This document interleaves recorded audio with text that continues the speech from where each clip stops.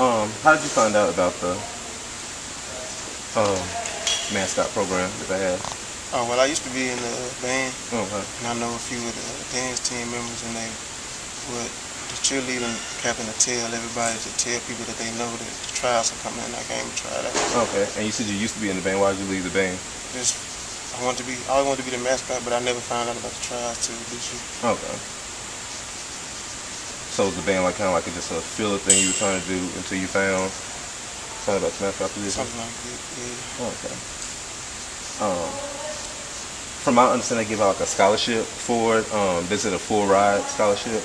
Yeah, we get, since it's two of us, we split the food. Okay. Is it always two people that does it? Okay. Why did they choose two people this year?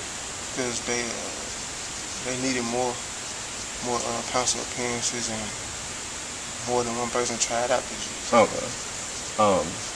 So the popularity, like, have you seen like an increase in like people knowing you or knowing who you are because of being Pouncer? No, not really, because not that many people know who I am. Okay. But it's getting a little bit, people, most of the people that after I take it off, Yeah.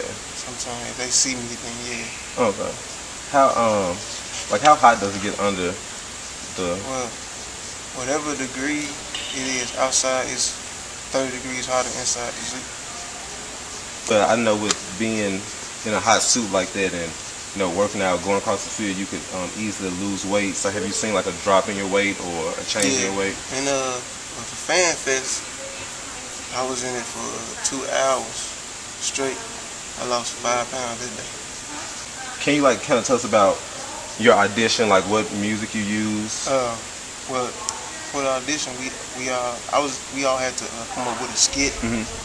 It had to be from 2 to 5 minutes. Okay. My skit, I was acting like I was working out, and I had a jug of water with the Tennessee logo on it, and a jug of water with the University of Memphis logo on it.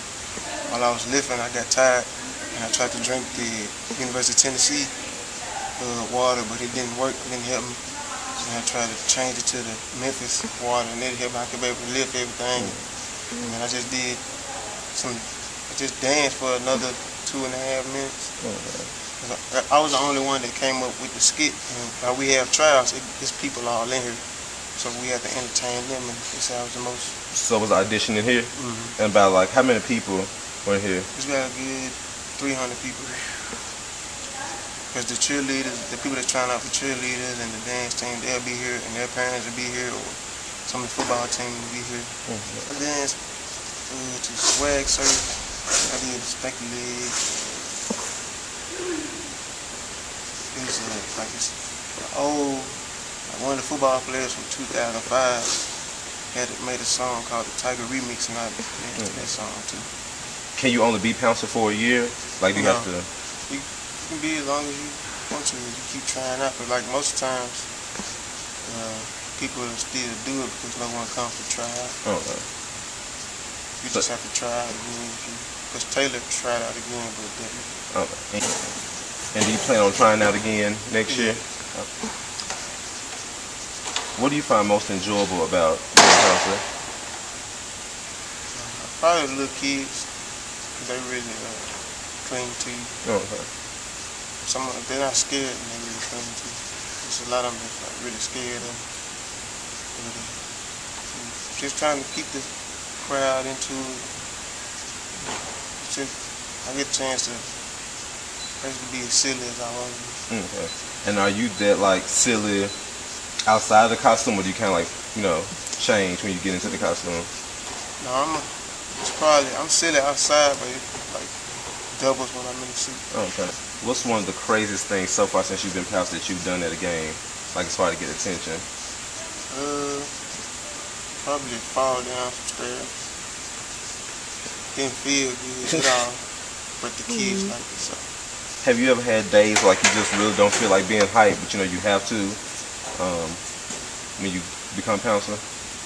No, not really. Have there been a day like that? No, not yet. Not yet. Because most of the time people remember you from being a mascot more than they remember people that play a certain sport.